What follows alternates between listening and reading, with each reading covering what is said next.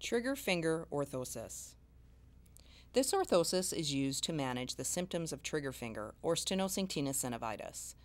The purpose of the orthosis is to prevent or minimize movement of the involved flexor tendon and/or the inflamed sheath from getting caught or stuck under the A1 pulley over the volar aspect of the MCP joint. The orthosis achieves this by blocking the MCP joint in extension and reducing movement of the flexor tendon proximally through the A1 pulley, thereby minimizing triggering.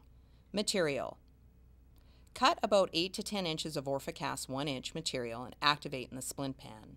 Remove the material from the hot water, pat it dry briefly on a towel and to remove excess water. Client positioning and molding. Have the client place their hand palm up for molding. Wrap the Orthocast material around the proximal phalanx of the involved digit and secure it to itself, forming a one-layer ring.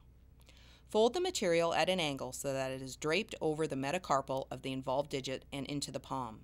Stretch the material into and past the distal palmar crease.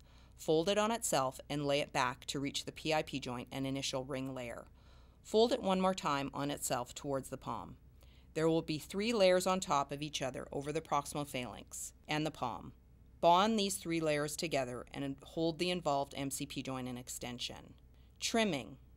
Trim away any excess material and let harden completely. Then remove the orthosis to round the corners and complete the trimming and bonding. Critique and evaluation.